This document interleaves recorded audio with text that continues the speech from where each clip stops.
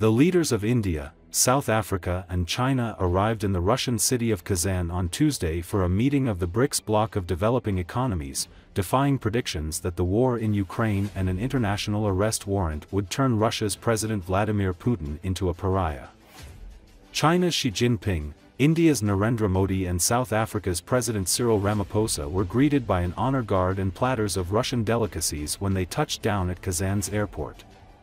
The BRICS alliance, which aims to counterbalance the Western-led world order, initially included Brazil, Russia, India, China and South Africa but is expanding rapidly. Iran, Egypt, Ethiopia, the United Arab Emirates and Saudi Arabia joined in January, Turkey, Azerbaijan and Malaysia formally applied, and a number of others have expressed a desire to be members.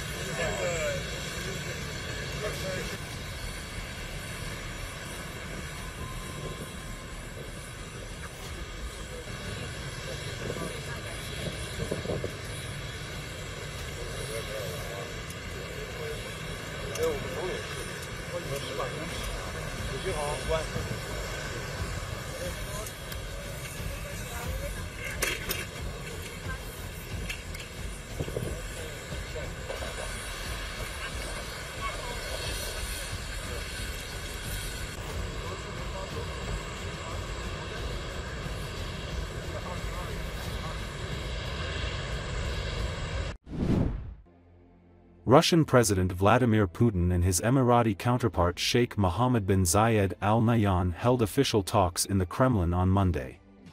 The trade turnover between Russia and UAE declined in 2024, Putin said in his opening remarks. Despite the threefold growth of trade turnover over the last 3 years, we have nevertheless observed some downward correction over the last 7 months. We agreed that our colleagues would work on these issues separately, the Russian president added.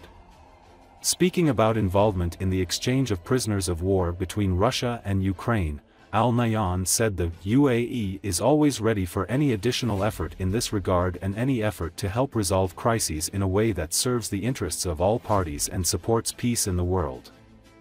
The two leaders met at an informal dinner on Sunday evening where they discussed the situation in the Middle East, and Ukraine. Al Nahyan will also take part in the BRICS summit in Kazan this week.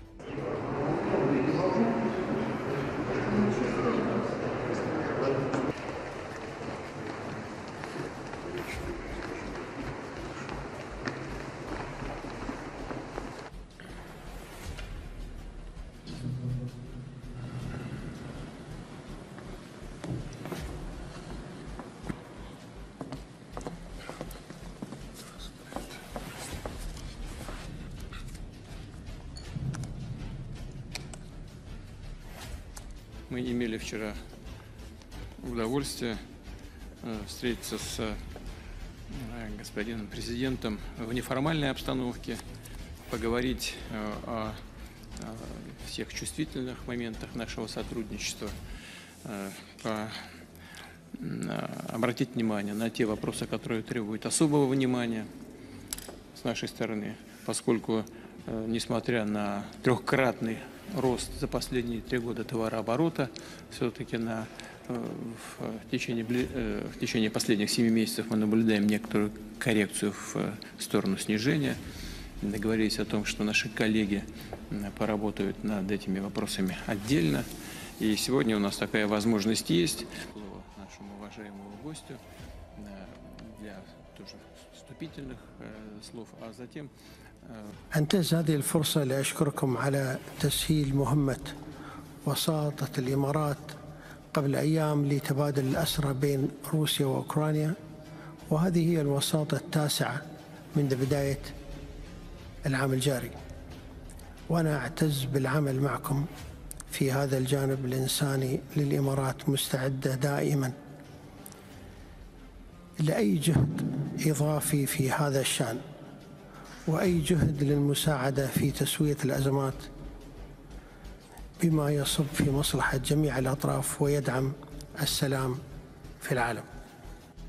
مساهمة كبيرة في تحقيق إعلان الشراكة الاستراتيجية بين بلدينا عام 2018 شهدت هذه العلاقات تطورا نوعيا، خاصة في مجالات الاقتصاد والتجارة